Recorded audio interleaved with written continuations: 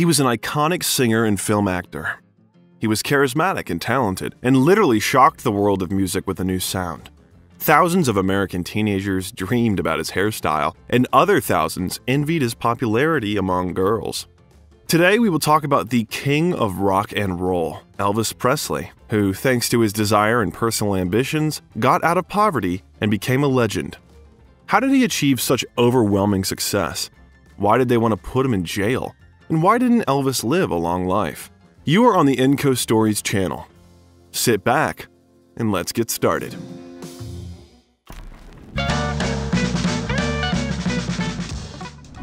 Elvis Aaron Presley was born on January 8, 1935 in Tupelo, Mississippi. His parents, Vernon Elvis and Gladys Love Presley, lived in a shotgun house that Vernon built for the birth of the child. Elvis wasn't the family's only expected child. His twin brother Jesse Garon Presley, who was born half an hour before Elvis, was stillborn. His father was of German, Scottish, and English descent, and his mother Gladys was of Scottish-Irish with French-Norman ancestry. There were working-class families and native Cherokees in the clan. Elvis's granddaughter Riley Keough confirms that her great-great-grandmother Gladys was Cherokee. I had one great-grandma who was Creek and one who was full-blood Cherokee. Gladys was the head of the small Presley family. Elvis grew close to his parents from childhood and over time formed a particularly close bond with his mother. Family that consisted of grandparents, aunts, uncles, and cousins lived next to each other in Tupelo. The family did not live richly. Vernon changed one odd job for another, not particularly showing his ambitions. The family often had to rely on government food aid or help from neighbors, but the parents struggled to provide everything for their son, who was the meaning of their lives. They lost their home when Elvis was 3 years old in May 1938. Vernon was found guilty of forging a check issued to him by a landowner and occasional employer. He was sentenced to 3 years in the Mississippi State Penitentiary at Parkman, and Gladys and Elvis moved in with relatives. Vernon spent 8 months behind bars, after which he was released on the condition that he would maintain good behavior. Elvis entered the first grade at East Tupelo Consolidated School in September 1941. The teachers considered him average. By 1943, from the age of 8, Elvis was spending many Saturday nights at the Tupelo Courthouse, from where Wello broadcast Saturday Jamboree. It was an amateur program that had a live audience. It numbered up to 150 people. Anyone could sing or play on the program, and Elvis did it repeatedly. Old Shep was just one of the many songs he sang. At the end of the Second World War, where the boy's father helped build a POW camp, Vernon bought a new 4-room house on Berry Street, East Tupelo. Elvis entered the 5th grade during that period. At the beginning of the school term, his teacher, Mrs. Grimes, asked her students if any of them wanted to say a prayer. Elvis stood up and said one, then immediately began to sing Old Shep. Mrs. Grimes was very impressed. "He sang it so sweetly," she once said. The teacher took him to the headmaster, Mr. Cole. Elvis sang Old Shep again. Mr. Cole was no less impressed. That was a few weeks before the Mississippi-Alabama Fair and Dairy Show in Tupelo. Elvis was immediately selected to participate. Elvis sang for the public on October 3, 1945 on Children's Day at the annual Mississippi-Alabama Fair and Dairy Show in the Central Square. That was his first public performance. 10-year-old Elvis stood on the chair by a microphone and sang Old Shep at a youth talent show on Wello Radio. It is said that Elvis took second place by putting on his glasses and standing on a chair to reach the microphone in front of several hundred people. He wore glasses for a short time in 5th grade. Elvis was supposed to receive free tickets to all the attractions of the fair and $5 for second place. However, according to his flashbacks, he took 5th place, and on the same day, instead of a prize, he received a spanking from his mother for participating in one of the most dangerous attractions. Gladys bought her son his first guitar at the Tupelo hardware store for $7.90 for Elvis's 11th birthday on January 8th next year. According to the owner of the store, F.L. Bobo, Elvis wanted either a rifle or a bicycle. But his mother only had the money for a guitar, so she persuaded Elvis to buy it. He received basic guitar lessons from 2 of his uncles and a new pastor at the family church over the next year. Presley recalled, "I took the guitar and I watched people and I learned to play a little bit, but I would never sing in public. I was very shy about it." Just 11 months after buying the house on Berry Street, the family sold it and moved to Tupelo in a small alley next to the fairgrounds, right across from the black quarter of the city Shake Rag. Elvis went to 6th grade at Milam Junior High School. He was invited to sing the song at the request of teacher Mrs. Camp. She recalled, "He was so good, the children just got quiet and pleased with him."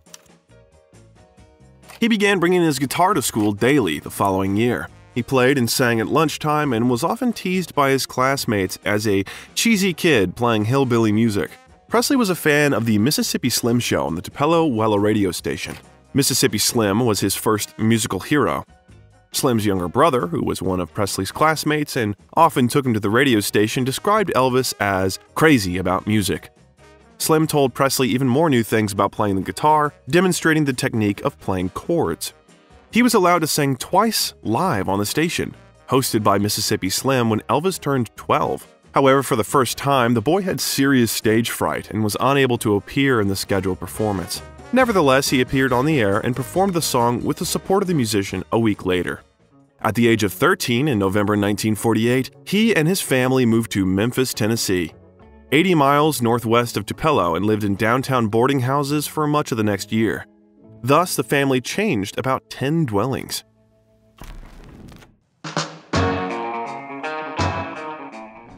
Elvis continued his 8th grade studies at Humes High School in Memphis. Elvis's musical horizons were expanded during that period. He had many opportunities to get close to music due to the radio, the church, music stores, and nightclubs. In addition, Elvis played in a band with 4 other boys from Lauderdale Courts.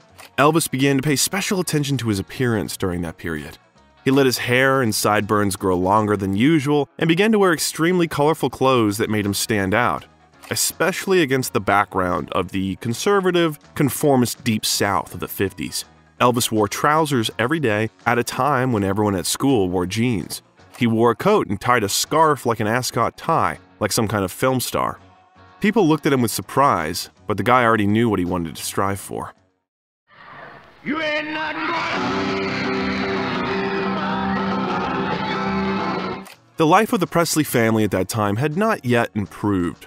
Vernon and Gladys were changing jobs one by one. Elvis moonlighted to feed himself and his parents. Together, they went to the Assembly of God Church. Elvis continued to sing along with a guitar, went shopping on Beale Street, and actively absorbed the black blues and gospel music that sounded around him. At night, he regularly attended white and black gospel performances in the city center. Interestingly, Elvis managed to get married when he was 13 years old. As an impulsive teenager, he was so in love with Magdalene Morgan that he secretly forged his parents' marriage certificate by inscribing himself and Magdalena on it. They met at the First Assembly of God Church. Elvis set September 11th as the date of marriage, which would surprise Magdalene 50 years later when she found out about it. Elvis loved comics, especially Captain Marvel Jr. His cousin Harold Lloyd recalled that in high school in Memphis, they exchanged comics. Sometimes I would borrow some from him. He would let me have them because he knew I would return them in good shape. His schoolwork took a back seat as Elvis's passion for music became overwhelming in 1952. The range of A, B, and C grades during his freshman year at Humes degenerated so much that he became a C student. When his music teacher told him he couldn't sing, he brought his guitar the next day and sang the recent Keep Them Cold, Icy Fingers Off Me to prove the opposite. Most of his free time, Elvis spent in cinemas and music stores. At night, together with his parents, he attended gospel singing sessions at Ellis Auditorium, where he noticed interesting stage movements from the most charismatic performers. Gospel singing contained the spirituality and physicality that became the basis of the musical style of the young Elvis Presley. However, when he sang and played the guitar at parties, he was much more likely to perform Dean Martin, Bing Crosby, or Perry Como pop music. Elvis signed up for military service in January 1953. Then, according to the conscription system, young people in good health had to be free from the age of 18 for 2 years of military service. Elvis entered the Humes annual minstrel show a couple months before graduating from high school on April 9, 1953. He performed the song Till I Waltz Again With You by Teresa Brewer. Elvis really shocked students, parents, and teachers by singing and playing the guitar in his performance. He later recalled, "I wasn't popular in school. I failed in music. Only thing I ever failed. And then they entered me in this talent show. When I came on stage, I heard people kind of rumbling and whispering and so forth because nobody knew I even sang. It was amazing how popular I became in school after that." That performance greatly contributed to the reputation of the future singer. Presley, who had received no formal musical training and could not read music, learned and played by ear. During that period, he frequented music stores which had jukeboxes and listening booths. By the last year of school, Elvis knew all the songs of Hank Snow and adored the records of other country artists such as Roy Acuff, Ernest Tubb, Ted DeFon, Jimmy Rogers, Jimmy Davis, and Bob Wills. One of Elvis's favorite performers, Southern gospel singer Jake Hess, significantly influenced his style of singing ballads. He was a regular participant on the monthly all-night singings downtown.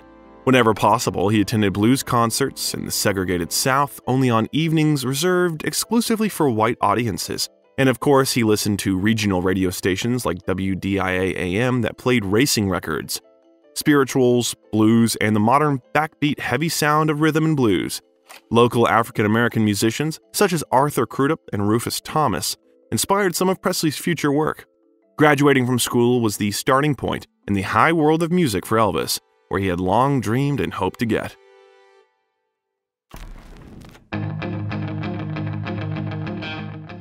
Elvis got a job at the M.B. Parker Machinist's Garage for $33 a week after graduating from Humes High School on June 3, 1953, which can hardly be considered an attribute of a future legend. But soon, everything fell into place. Presley registered at the office of Sun Records in August 1953.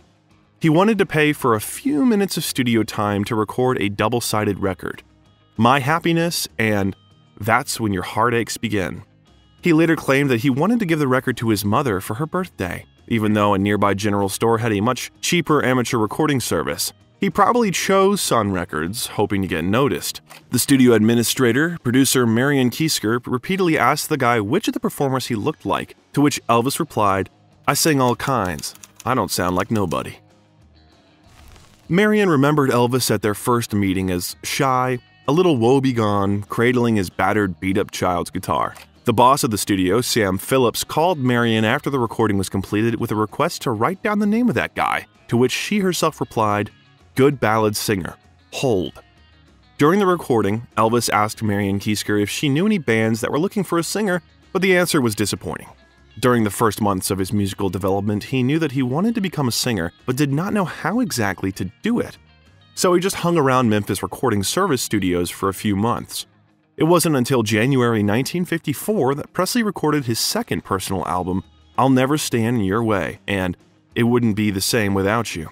I'll never stand in your way. But that didn't help him become a professional artist. Elvis failed an audition for the local vocal quartet Songfellows after being told he couldn't sing. Elvis changed work to instructions from his former boss to cut his hair in April. He got a job as a truck driver at Crown Electric for a good salary of $40 a week. His friend Ronnie Smith, who was also a music enthusiast with whom they played several shows, was already in a real professional band at the age of 16. That group was led by Eddie Bond, who had been playing in Memphis for several years and was now in need of a vocalist.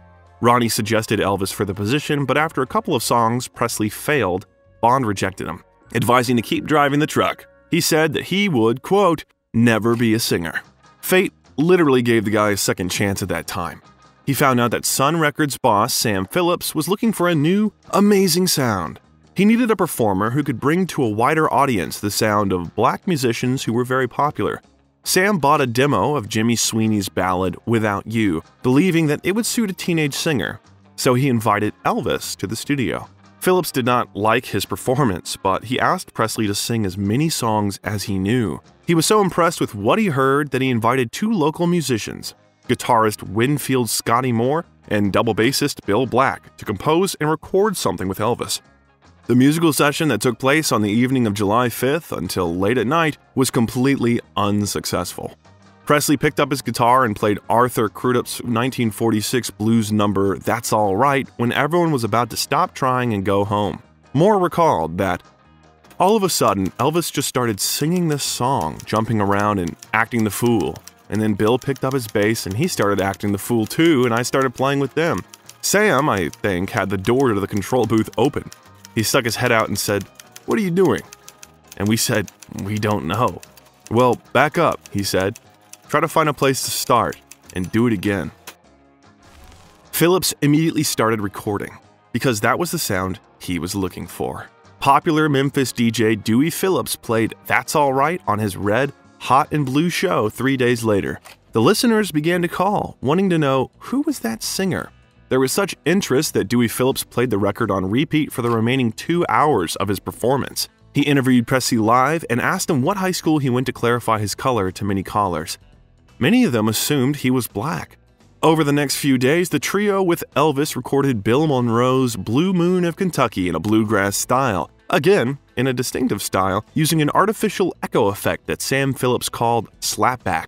Thus was released a single with That's All Right and Blue Moon of Kentucky.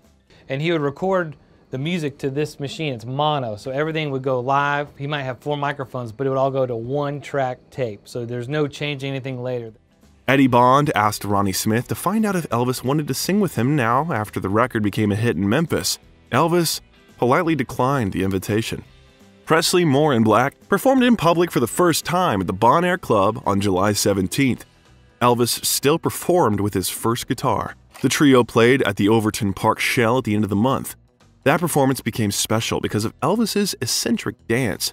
He performed Rubber Legs for the first time, but soon it would be his most recognizable signature movement.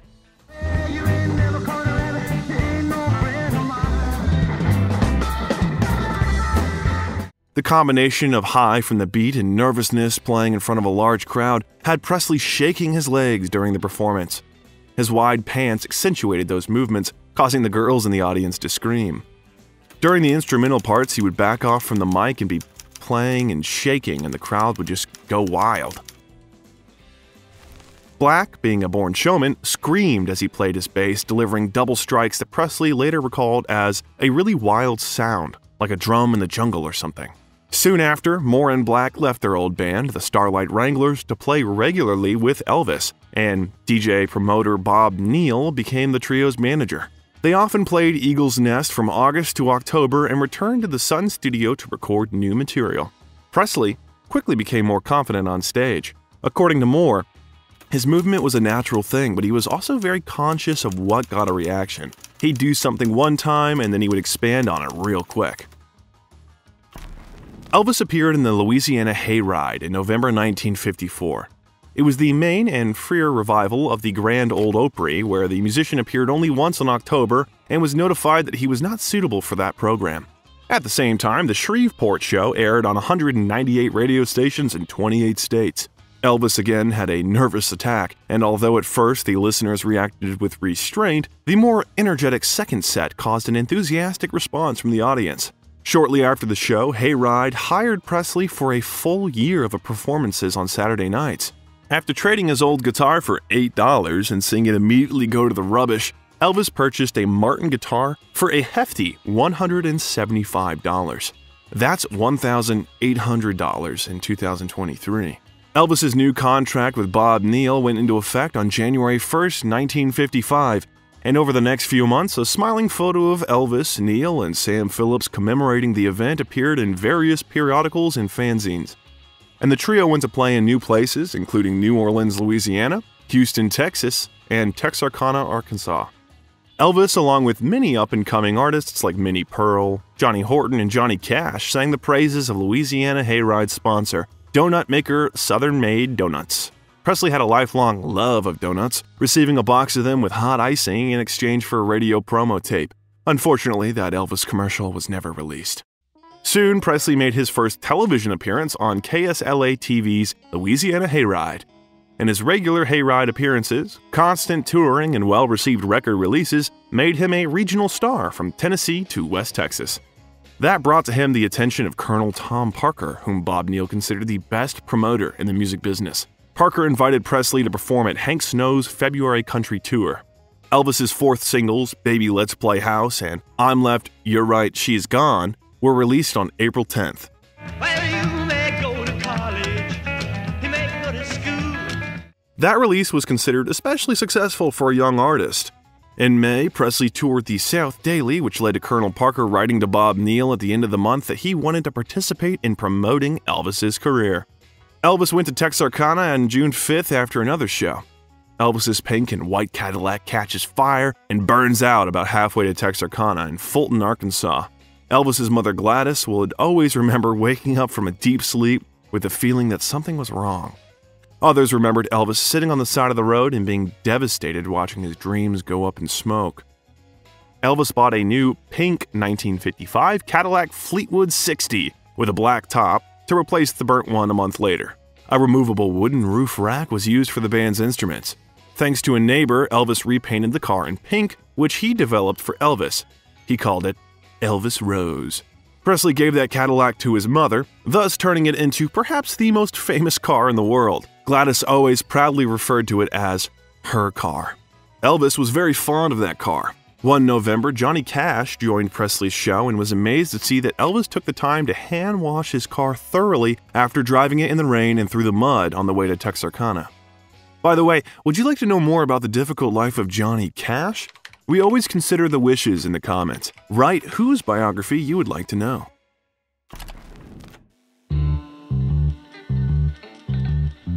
Sun had already made 10 releases of Elvis Presley, Scotty, and Bill by August.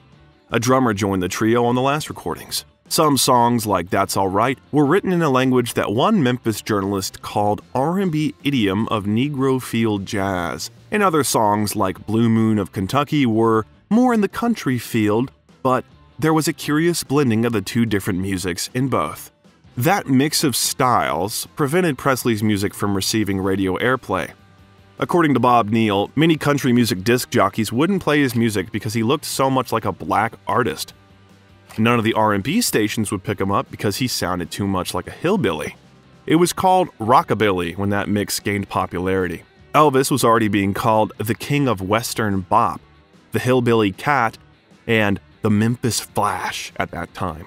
The audience had never heard such music before, and they had never seen anyone before who played like Elvis Presley. Elvis almost always overshadowed all the headliners, even in the first days. Wherever he went, Elvis caused a big stir. Girls were screaming, fainting, and chasing him all over the South. Presley renewed Neal's management contract in August of that year, appointing Colonel Parker as his special advisor. The band maintained an extensive touring schedule during the second half of the year. Neal recalled, "It was almost frightening the reaction that came to Elvis from the teenage boys. So many of them, through some sort of jealousy, would practically hate him. There were occasions in some towns in Texas when we'd have to be sure to have a police guard because somebody'd always try to take a crack at him." Almost every major and independent record company was asking about him by the summer of 1955. Elvis Presley was named the most promising male artist of the year at the Country Disc Jockey Convention in early November. Several record companies were interested in signing a contract with him. Elvis told them about his imminent transition to RCA, although the Colonel had yet to complete the deal. 3 major labels made offers worth about $25,000. Parker and Phillips made a deal with RCA Victor to purchase Presley's contract from Sun, including all material, for an unprecedented $40,000. The musician, at the age of 20, could not yet sign the contract himself, so his father did it for him. Parker arranged with the owners of Hill and Range Publishing, Gene and Julian Aberbach, to create 2 organizations, Elvis Presley Music and Gladys Music, to process the material Presley had recorded. The songwriters had to give up 1/3 of their regular fees in exchange for Elvis performing their compositions. RCA Victor began to heavily promote Presley by December and re-released many of his older recordings before the end of the month. Elvis held his first recording session for RCA at their Nashville studio 2 days after his 21st birthday on January 10th of next year. RCA Victor brought in guitarist Chet Atkins and 3 backing vocalists, including Gordon Stoker of the popular Jordanaires Quartet, to expand the sound, in addition to Presley's usual support of more black Fontana and Hayride pianist Floyd Kramer in concert. Among the songs recorded during that session was the unusual and slightly dreary Heartbreak Hotel. It's down at the end of Lonely Street, that Heartbreak Hotel where I'll be. The single sold over 300,000 copies in its first 3 weeks of release. Soon, it would hit number 1 on the Billboard Pop Singles chart for 8 weeks, as well as number 1 on the country chart and number 5 on the R&B chart. It became Elvis's first single to sell over 1 million copies, earning Elvis his very first Gold Award. In the meantime, Parker brought Presley to national television by inviting him to the CBS stage show in New York, which included 6 appearances in 2 months. After the first show, Presley stayed in town to record at RCA Victor Studios. Those New York sessions recorded Blue Suede Shoes and 7 other songs. I Forgot to Remember to Forget, originally released back in August last year, reached the top of the Billboard National Country Singles Chart in February. Blue Suede Shoes was a single hit, but those new recordings were decisive in Elvis's career because they marked the moment he began to move away from his raw, clean Suns sound towards the more commercial and spacious RCA sound. Don't you step on my blue suede shoes. Neil's contract was terminated, and Parker became Presley's manager in early March. RCA Victor released Presley's self-titled debut album on March 23rd. Together with 5 unreleased Sun recordings, the 7 recently recorded tracks were the most diverse. Among them were 2 country songs and a bouncy pop tune, while the rest reflected the evolving sound of rock and roll. Elvis Presley became the first rock and roll album to top the Billboard charts and held that position for 10 weeks. And the cover is considered iconic and extols the importance of the guitar in the genre. One early day in March, before flying to Shreveport with cousin Gene Smith, Elvis writes a check to buy a $40,000 house for himself and his parents at 1034 Audubon Drive, an affluent suburban area east of downtown Memphis. Elvis bought the house with royalties from the Heartbreak Hotel. His parents moved into a new house while he was on tour. However, that was not the last move for the family. That same year, Elvis traveled to Los Angeles to audition for Paramount Studios. Elvis hummed Blue Suede Shoes and performed a scene from the yet-to-be-made film The Rainmaker, which he didn't fit into. But serious acting ambitions did not leave the guy. Elvis was generally very fond of cinema. In the future, it would not be uncommon for him to rent entire cinemas in order to enjoy films in a relaxed atmosphere. Sometimes those cinema shows dragged on for the whole night. Elvis Presley signed a 7-year contract with Paramount Pictures during his time in Las Vegas. Elvis's life was spinning and gaining momentum, becoming more and more turbulent. In an interview of that time, the artist told how many hours he usually slept. How much sleep do you get? Well, I average about 4 or 5 hours a night, I guess. Is that enough? Well, it's really not, but I'm used to it, and I can't sleep any longer. Presley and his group flight to Nashville in April got all 3 of them in a state of shock. At first, the pilot lost way and must land in El Dorado, Arkansas to refuel. Then, one of the engines cut out due to an incomplete tank of fuel. It almost fell over Arkansas. Upon arrival in Nashville, Elvis said, "Man, I don't know if I'll ever fly again." The concerts continued and gathered crowded halls of 10,000 listeners, which did not always end well. An urgent message on the letterhead of the local Catholic diocesan newspaper was sent to FBI Director J. Edgar Hoover after a speech in La Crosse, Wisconsin. It reported that Presley is a definite danger to the security of the United States. His actions and motions were such as to arouse the passions of teenaged youth. After the show, more than 1,000 teenagers tried to gang into Presley's room at the auditorium. After that incident in the Summer of High Gardner's live TV interview show, Presley said, "I don't feel like I'm doing anything wrong. I don't see how any type of music would have any bad influence on people. How would rock and roll music make anyone rebel against their parents?" Later in September, the San Diego police chief said that if Elvis ever returned to his city and performed the way he did, he would be jailed for disorderly conduct.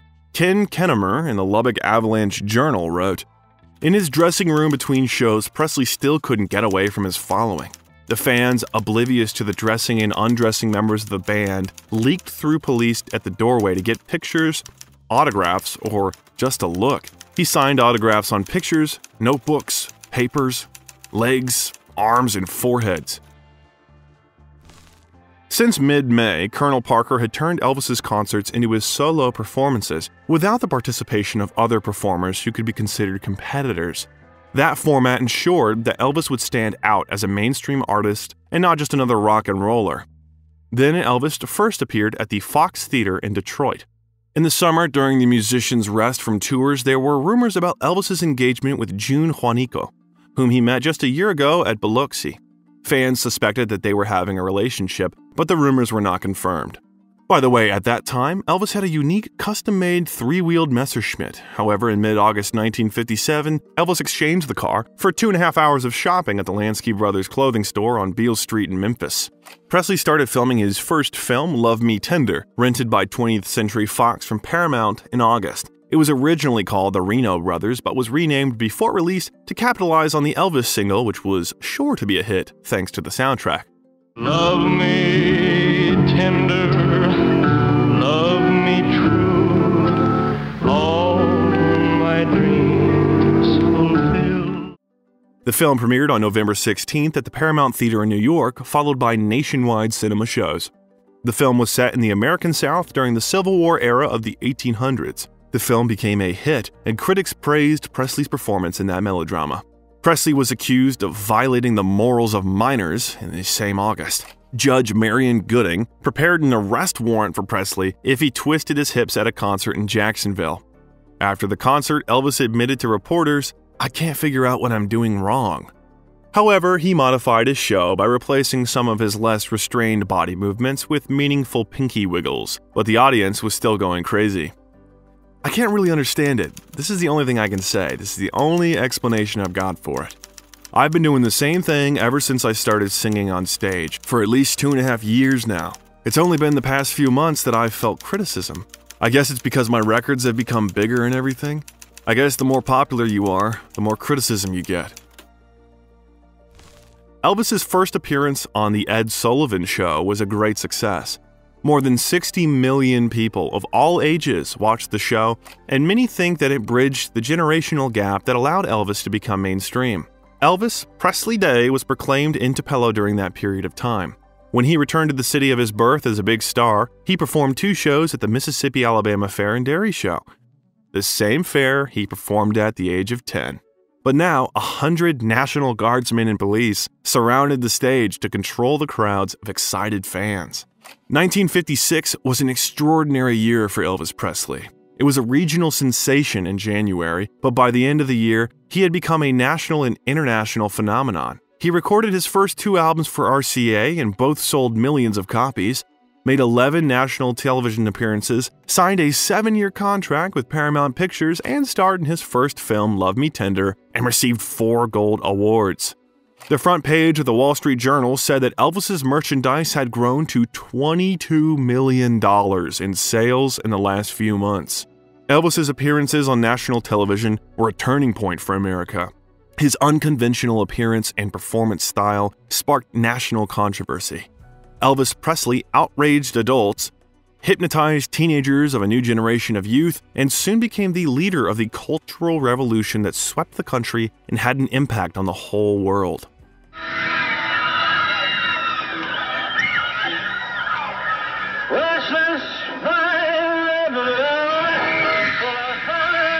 The modest 3-bedroom ranch-style house on Audubon Drive in East Memphis no longer suited the family of a star of that caliber, with thousands of onlookers and fans hanging around the house every day waiting for Elvis. The Presley family moved again in March 1957.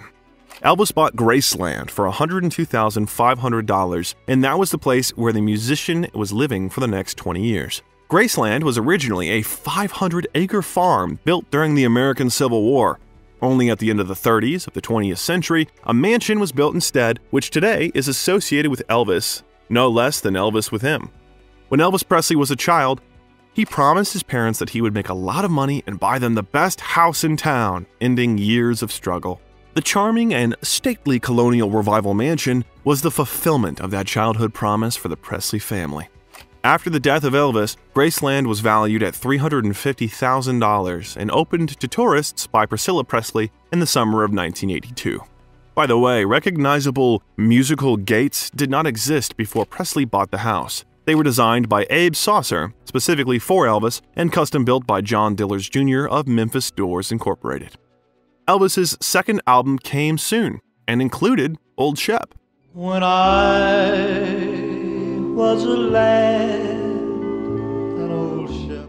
First performed at a talent show back in 1945, tours continued. Concerts ended in violent and sometimes uncontrollable crowds of listeners on stage, with the Detroit newspaper suggesting that the problem with attending Elvis concerts was that you could get killed. Frank Sinatra was even more critical, describing rock and roll as brutal, ugly, degenerate, vicious. It fosters almost totally negative and destructive reactions in young people. It smells phony and false. It is sung, played, and written for the most part by cretinous goons. This rancid-smelling aphrodisiac I deplore. When Elvis was asked what he thought about it, he said, "I admire the man. He has a right to say what he wants to say. He's a great success and a fine actor, but I think he shouldn't have said that. This is a trend, just the same as he faced when he started years ago." Soon, the artist's third Christmas album was released. Suddenly, on December 20th, Presley received a draft notice. He was granted a reprieve due to filming a new movie. The project was called King Creole, and at that time, Paramount and producer Hal Wallace had already invested $350,000 in production. Presley was drafted into the U.S. Army as a private of Fort Chaffee near Fort Smith, Arkansas on March 24, 1958. His arrival became a big news break for the media. Hundreds of people pounced on Presley as he got off the bus, and photographers escorted him to the fort. Elvis announced that he was looking forward to serving in the Army and that he did not want to be treated differently than anyone else. "The Army can do anything it wants with me." Elvis's mother was diagnosed with hepatitis in early August, and her condition deteriorated rapidly. Presley was granted emergency leave to visit her, and she arrived in Memphis on August 12th. 2 days later, she died of heart failure at the age of 46. Elvis was devastated and was never the same again. Their relationship remained extremely close throughout the years. Gladys and Elvis, even in adulthood, communicated with each other very gently, calling affectionate names. Patsy, she just stayed the same all the way through the whole thing. I wish, there's a lot of things happened since she passed away that I wish she could have been around to see. It would have made her very happy and very proud. But that's life. I can't help it. After military training, Presley joined the 3rd Armored Division at Freiburg, Germany on the 1st of October. There, the sergeant introduced Presley to amphetamines, and he became deeply convinced of their benefits, not only for energy, but also for strength and weight loss. Many of his friends in the Army joined Presley to indulge. In addition, in the Army, Elvis got to know about karate, which he studied in earnest while training with Jürgen Seidel. It became his lifelong interest. He later used it in his live performances. Fellow soldiers saw Presley's desire to remain an ordinary soldier, despite the fame. They also remembered his generosity. He donated his Army's salary to charity and bought televisions for the base and an additional set of uniforms for everyone. Presley met 14-year-old Priscilla Beaulieu in Freiburg. They got married after a long 7.5 years of courtship. In her autobiography, Priscilla said that Presley was worried that his 24 months in the Army would ruin his career. In the Secret Services, he could give concerts and keep in touch with the public, but Parker convinced him that in order to win the people's respect, he must serve his country as an ordinary soldier. Moreover, the label stocked up on unreleased Elvis material and was reinvigorating public interest for 2 years by making successful releases periodically. Presley returned to the United States on March 2, 1960, and was honorably discharged with the rank of sergeant. The train that took him from New Jersey to Tennessee was surrounded by a crowd of fans all the way, and Elvis got off at scheduled stops to please his fans. After that, he gave a short interview in which he spoke about the service and his future career. Do you have any advice for the boys your age who are now going to have to put in a certain amount of duty in the service? Well, the only thing I can say is to play it straight and to do your best, because you can't fight them. A year later, RCA Victor gave Elvis a plaque stating that over 75 million of his records had been sold worldwide. Meanwhile, Parker pushed Presley into a busy filming schedule focused on banal music comedies on modest budgets. Presley initially insisted on key roles, but when 2 more dramatic films, Flaming Star, 1960, and Wild in the Country, 1961, proved less commercially successful, he returned to the old working formula. You live for me, Glenn. There were a couple of exceptions among the 27 films Elvis starred in during the 1960s. The films were panned almost widely. Critic Andrew Kane called them a pantheon of bad taste. However, almost all of them were profitable. 15 of Elvis's films at that time were accompanied by soundtrack albums, and another 5 were soundtrack EPs. But due to the tight filming schedule, he often filmed 3 times a year. The quality of the soundtracks declined and became progressively worse. The Jordanaires' Gordon Stoker recalled that Presley walked away from the microphone because, quote, the material was so bad that he felt like he couldn't sing it.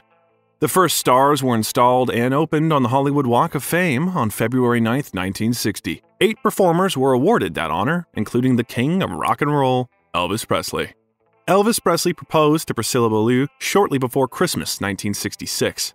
They married on May 1, 1967, in a short ceremony in their suite at the Aladdin Hotel in Las Vegas. The stream of formulaic films and assembly line soundtracks continued until the LP with the clam-baked soundtrack hit record-low sales in October 1967. The RCA management then recognized the problem, but by then the damage had already been done. Historians Connie Kirkberg and Mark Hendricks stated, Elvis was viewed as a joke by serious music lovers and a has-been to all but his most loyal fans.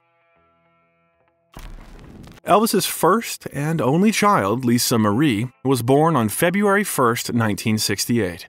The girl was born when the musician was deeply worried and dissatisfied with his career. Only 2 of the last 8 singles hit the top 40. None of them took off above the 28th line of the top, not to mention the first places. Thanks to Colonel Parker, Presley reappeared on NBC for the first time in 8 years since the Sinatra Timex show. A special episode called Elvis, which was released in December 1968, collected pleasant reviews and slightly rehabilitated Presley in the face of the audience.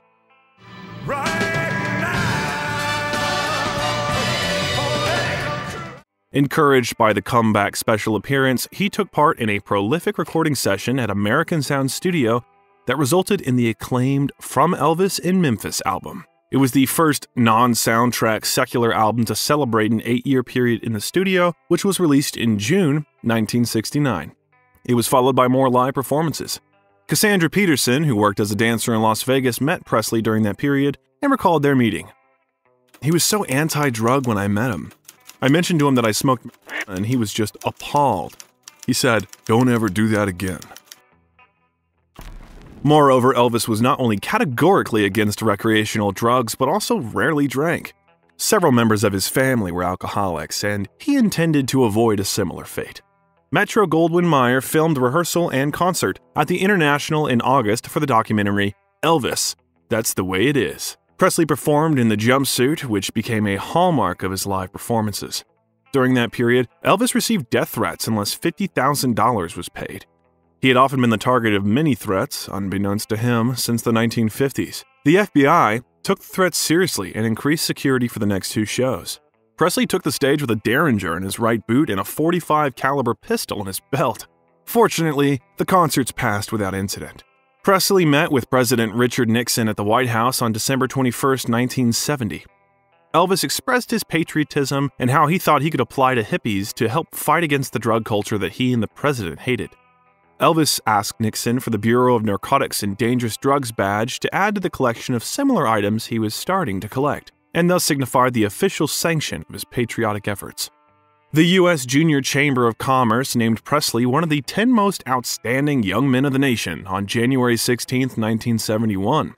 Shortly thereafter, the city of Memphis named the section of Highway 51 South, where Graceland is located, Elvis Presley Boulevard. In the same year, Presley became the first rock and roll singer to receive the Lifetime Achievement Award, Bing Crosby Award, from the National Academy of Recording Arts and Sciences, the Grammy Award organization. In the same year, 3 new studio albums by Presley, which were not related to the cinema, were released. Best of all, critics appreciated Elvis Country. It was a concept album focused on the standards of the genre. When I was young, my heart was young then too. Anything. He was filmed again by Metro-Goldwyn-Mayer the following year, that time in Elvis on Tour, which won the Golden Globe Award for Best Documentary Film that same year. Meanwhile, Presley's relationship was getting worse and much more confusing. He and his wife became increasingly distant, estranged, and barely cohabiting. His relations with Joyce Bova, unexpectedly for Elvis, led to her pregnancy and abortion in 1971. He often spoke to her about the possibility of moving to Graceland, believing that he and Priscilla would probably get a divorce. The Presleys got divorced, on February 23, 1972, after Priscilla revealed her relationship with Mike Stone, a karate instructor whom Presley had recommended to her. 5 months later, Presley's new girlfriend, Linda Thompson, a songwriter and former Memphis beauty queen, moved in with him. Presley's filed for divorce on August 18th. Then, at a rare press conference, a reporter asked Presley if he was happy with his image, to which Elvis replied, "Well, the image is one thing and the human being is another. It's very hard to live up to an image." Presley played 2 charitable concerts for Cooley Cancer Fund in January 1973 due to the groundbreaking television special Aloha from Hawaii, which was the artist's first solo concert to be broadcast worldwide. Presley's stage costume has become the most elaborate and most recognizable, with which his modern image is closely associated.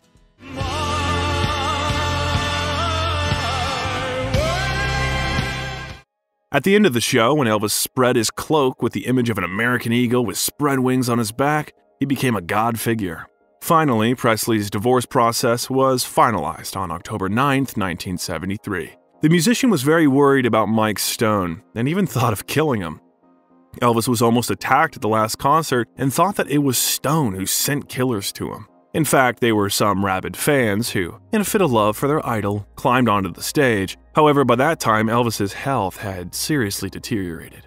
He overdosed on barbiturates 2 times in a year and spent 3 days in a coma after the first incident in his hotel room.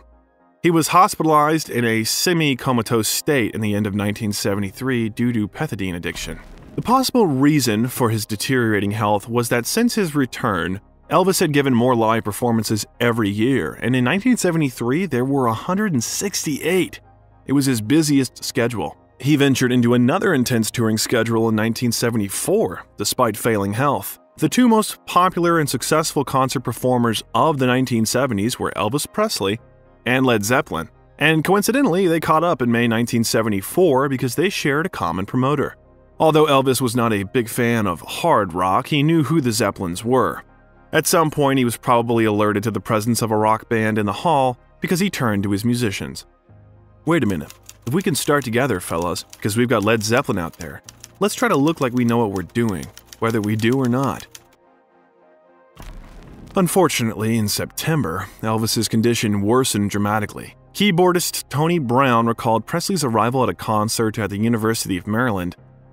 He fell out of the limousine to his knees. People jumped to help and he pushed them away like, "Don't help me," guitarist John Wilkinson recalled. "I watched him in his dressing room just draped over a chair, unable to move, so often I thought, 'Boss, why don't you just cancel this tour and take a year off?' He patted me on the back and said, 'It'll be all right, don't you worry about it.'" RCA began to worry when Elvis lost interest in recording.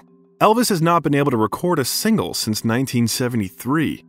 RCA shipped a mobile recorder to Graceland that made 2 full-scale recording sessions possible at Presley's home in 1976. The recording process became a struggle for him, even with that convenient approach. The released singles did not become significant hits, although the figure of Elvis Presley was still significant at the national level. Presley and Linda Thompson broke up in November of that year, and he soon met Ginger Alden. He proposed to the girl and gave her an engagement ring just 2 months later, although some of his friends later claimed that he had no serious intentions of remarrying. During that period of time, Elvis canceled concerts because he could no longer sing normally and be on stage for a long time. Elvis's father, Vernon, became closely involved in his son's finances and fired his 3 bodyguards called the Memphis Mafia, citing budget cuts. In the same year, the book Elvis, What Happened was published, co-authored with fired bodyguards. Elvis was devastated by the book and unsuccessfully tried to stop its publication by offering money to publishers. By that point, Presley was already suffering from glaucoma, hypertension, liver damage, and colon enlargement, an illness increased and exacerbated by drug abuse. Presley was going to fly out of Memphis to begin a new tour on a Tuesday evening, on August 16, 1977. He had a good rest with his friends the day before and went to his bedroom in Graceland. On the day of departure, Ginger Alden found him unconscious on the bathroom floor. Elvis was taken to the hospital, but upon arrival, he was already dead. Attempts to resuscitate were unsuccessful, and at 3:30 p.m., Elvis Presley was announced dead at Baptist Memorial Hospital at the age of 42.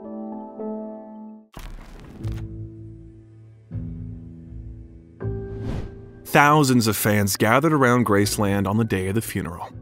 They kept coming and coming to the gate, wanting to see Elvis's open coffin. The funeral of Elvis Presley was held in Graceland on Thursday, August 18th.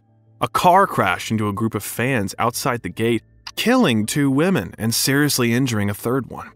About 80,000 people lined the procession route to Forest Hill Cemetery, where the legendary singer was buried next to his mother. The cemetery was constantly visited by fans. However, after someone attempted to steal Elvis's body, Presley's and his mother's remains were exhumed and reburied at Graceland's Meditation Garden. Elvis Presley's father said in an interview, "Elvis's death was so sudden that it will be years before I'll be able to accept the fact that it really happened. Yet even while grieving, I've been greatly comforted by the thousands of fans who loved Elvis and who have expressed their sympathy. They know they'll never see him perform again, but they'll cherish always the memory of the pleasure he gave them, as will I." Although, due to mismatches between medical indications and causes of death, there is still a conspiracy theory among fans that Elvis faked his death and there was a doll in the coffin at the funeral. President Jimmy Carter made a statement appreciating Elvis's impact on the nation's culture. His music and his personality, fusing the styles of white country and black rhythm and blues, permanently changed the face of American popular culture. His following was immense, and he was a symbol to people the world over of the vitality, rebelliousness, and good humor of his country. 6 of Presley's posthumously released singles were top 10 country hits between 1977 and 1981. The famous Elvis Mansion was opened to the public in 1982. It has become the second most visited house, attracting over 500,000 visitors annually, after the White House. It was declared a National Historic Landmark in 2006. Elvis has been inducted into 5 music halls of fame: the Rock and Roll Hall of Fame, the Country Music Hall of Fame, the Gospel Music Hall of Fame, the Rockabilly Hall of Fame, and the Memphis Music Hall of Fame. He was awarded the W.C. Handy Award from the Blues Foundation and honored with the first Golden Hat Award from the Academy of Country Music in 1984. He got the American Music Awards Award of Merit in 1987. Elvis has been in the top 3 top-earning deceased celebrities according to Forbes magazine for 15 years since 2000, with a record annual income of $60 million. Presley is the record holder for most songs in the Billboard Top 40 with 115 songs. Elvis kept several horses at Graceland.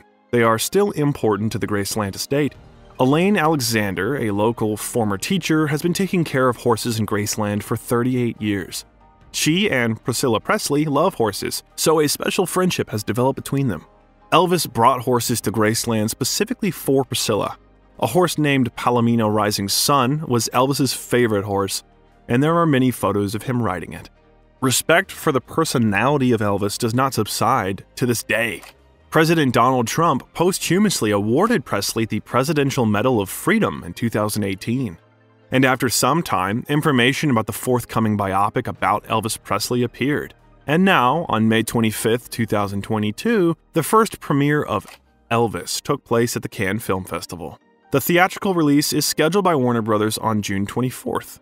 The film will tell about the life and career of Elvis Presley from childhood to becoming a singer, rock and roll star, and film actor, as well as his complicated relationship with his manager, Colonel Tom Parker, who will be played by Tom Hanks. The role of Elvis went to Austin Butler, and the young Presley will be performed by Shiden J. The film tells about the life and career of Elvis Presley starting from his childhood and before he became a singer, rock and roll star, and movie actor, as well about his difficult relationship with his manager Colonel Tom Parker, whose role was played by Tom Hanks. Austin Butler got the role of Elvis. The film became the second highest grossing musical biopic of all time after Bohemian Rhapsody, which once again confirms that the fans' love for Elvis Presley does not die even after many years. He was nominated for 8 awards at the 95th Academy Awards, including for acting Austin Butler. Elvis Presley lived a short life, but an eventful life full of tours, moves, TV shows, unique encounters, big screen roles, and music. He became one of those who brought joy and inspiration to millions of people. and you can find out about others, equally iconic personalities by clicking on the icon that appears on your screen. There are many more biographies of the favorites of millions on our channel, and every viewer will find something interesting here. You should follow the link and see for yourself. Thank you for watching this video till the end. It would be great if you like it. It was ENKO Stories, and we do not say goodbye, we say see you again.